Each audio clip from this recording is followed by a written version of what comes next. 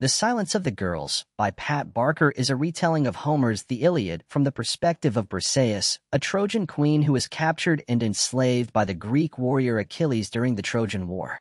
The novel opens with the fall of Lyrnessus, where Achilles kills Briseis' family and claims her as his prize. Briseis is brought to the Greek camp, where she becomes a slave to Achilles. Throughout the story, she grapples with her loss, the brutality of war, and her role as a pawn in the power struggles between the Greek leaders. The narrative sheds light on the experiences of women during the Trojan War, highlighting their struggles, sacrifices, and the pervasive silence imposed upon them.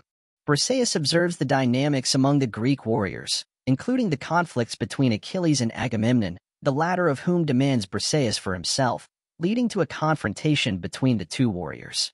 As the war rages on and the Greek camp faces turmoil and losses, Briseis forms a complicated relationship with Achilles. She witnesses his internal conflict, his vulnerabilities, and the impact of his rage and grief. Despite their bond, Briseis remains cognizant of her position as a captive and the limitations of her agency. Throughout the narrative, Barker explores themes of power, agency, and the horrors of war. Briseis emerges as a resilient figure, finding strength in her ability to endure and persist despite the adversity she faces.